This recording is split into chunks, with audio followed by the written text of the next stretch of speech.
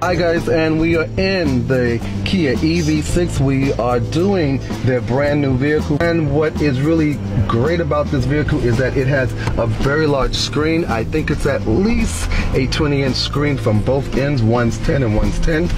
So let's get started. So right here, so that's about 0 to 30, so you feel the power right there. Right now we're in sports mode on 0 regenerative braking system, as you can see here. The red cluster right there shows the sports mode, and then right here also shows your battery range.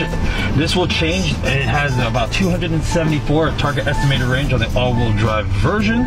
Not only that, as you can see on the screen here, it will show you also on your destination how much of the battery you have left with the AC on or off. Not only that, a great component of the cluster itself, with the navigation built in, it will tell you where the charging stations are around in your area, so the range anxiety actually gets reduced for any consumers that are iffy about an EV vehicle. And did you hear that range anxiety? It's when you're driving and you get that feeling of, I'm not going to make it.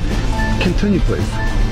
Yeah, so this vehicle also, as you can see, this is the GT line, all-wheel drive. Right now it's the highest trim level, with a projection of coming out at the end of this year, a GT model as well. That one will have a target estimated horsepower about 576. This one right here, though, on the all-wheel drive version, you're looking around 320 horsepower with about 446 pounds of torque. And also on the cluster here, besides that, on your map, you also have amazing features like quiet mode, valet mode. Your climate actually is right here. So if you look at this touchscreen cluster here, this is my radio, right? I can turn it on and off here with the radio. However, if I press this here, now we're on to AC.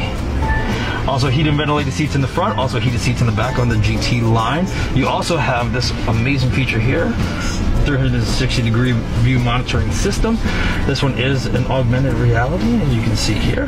And incredible. You can also see in the front and also the back as well.